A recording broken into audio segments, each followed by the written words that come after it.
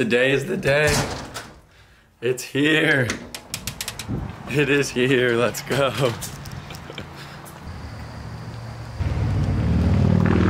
You're good. Hey. Welcome. I hope everyone's having a fantastic day.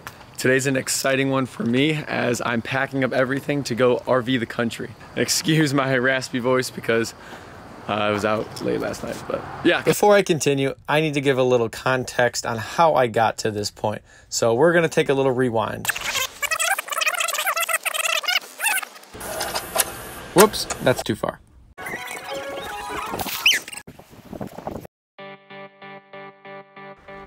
So here we are in Traverse City, Michigan at an estate sale. That's my Grandma Betty. It's fine. It's not a piece of art, Gramsci. And that is my mom right there. She has had the crazy idea to pack up and go RV the country and live somewhat of a nomad lifestyle working along the road. Of course, just looking out for her, I voiced all the concerns of this endeavor as in money, jobs, retirement, blah, blah, blah. I just bring energy. This is day one of the rest of your life.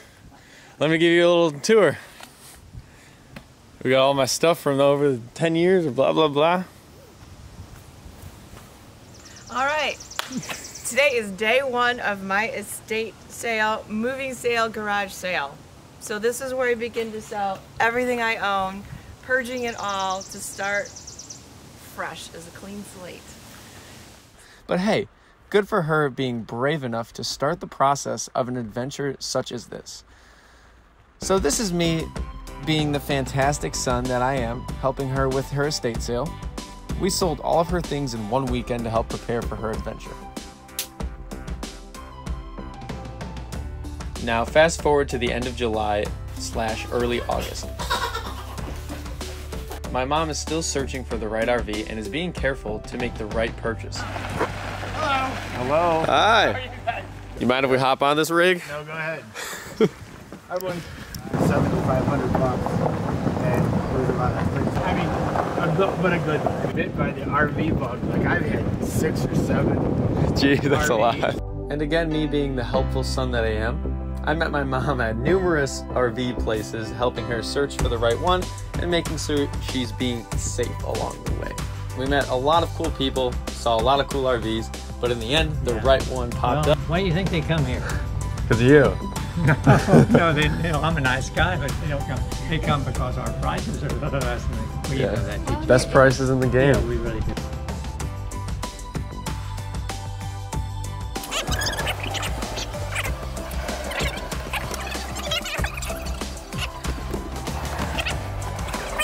As for me, I am to the point where I need to decide what to do with my career, my home, and most importantly, my life.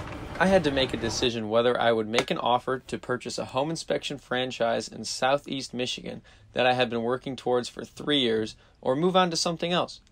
One would offer me a nice income and stability for years to come, and the other a lot of uncertainty and likely ramen noodle dinners, which I don't mind. When I truly stopped to look around at the streets, the culture, and the people I have known for my 23 years of life, I started to feel suffocated. A feeling of I've experienced everything there is to experience around here. And it was one night out with some buddies. It just set in that I needed a change. I need to chase something, build something of my own. So I began soul searching, and it didn't take very long to figure out my next step. I have daydreamed about moving to Colorado for years now. Now, why Colorado, you might ask? Well, I'm not really sure. Sure, I've been there a couple times growing up skiing. Jeffrey Bowman going on the lumberyard. Ready? Jeff, go! Done. But no family, no friends, no job, just the thought of I need to get out to Colorado. For some reason, it has been calling me. Which brings me to why I am RVing the country. Well, my mom has joked for a couple times about me coming to travel the country for a couple months with her. Just get an online remote job of some sort along the way, and it would give me a lot of time and inspiration to work on my film passion. But I always brushed it off with a, haha, good one, Mom. But now it kind of makes sense. So the day after my realization I needed to leave Michigan, I called my mom and said, "What do you think about 1 month traveling and dropping me off in Denver?" She said, "That was a fantastic idea and a good way to get me out there, not to stress about finding a lease and take my time. The problem is I am still pretty much a broke post-college student. I needed to be able to make some money on my way to Denver and also have a job there when I get there." Little did I know, my mom and her HR skills found a pretty good job posting for me at a home inspection company in Denver, which fit the criteria of what I've been doing for the past 3 years. I thought, isn't that meant to be? So without giving it a second thought, I sent my resume. They called me the next day, pleasantly surprised to have received my email. We had some very productive phone calls and emails, which eventually led to me flying out to Denver for a couple of days to interview/train for the remote position, which would eventually lead to me working in Denver. So that was a cool experience, and it really just set in when I was sitting in the plane, when I landed in Denver, on, wow, this is just a new experience. It was the first time I felt uncomfortable and had that feeling of being nervous because I'm going on to an unknown territory. And I think that's good. Phew! Now back to the vlog. Step one, we got to get the RV ready and prepped and packed. So I have to fit all of my stuff in there along with my mom. So I'm probably going to have to put things up on my bed. And I get one cubby, I think, on the exterior. So now I got to go get my clothes, figure out what I'm taking, and pack it up.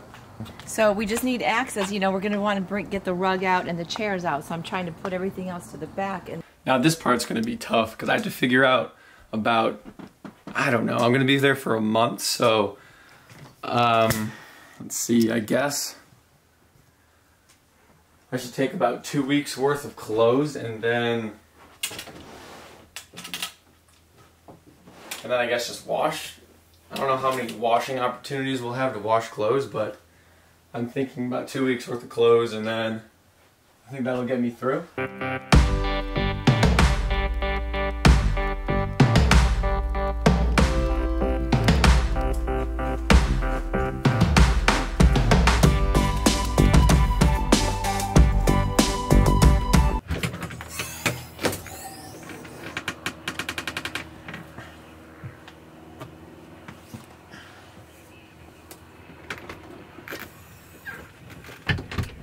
The idea is, since this bed's a queen, I mean, I don't need all the space, I think I'm just gonna line this side of the bed and kind of make it my closet. So I'll put all of my clothes over there.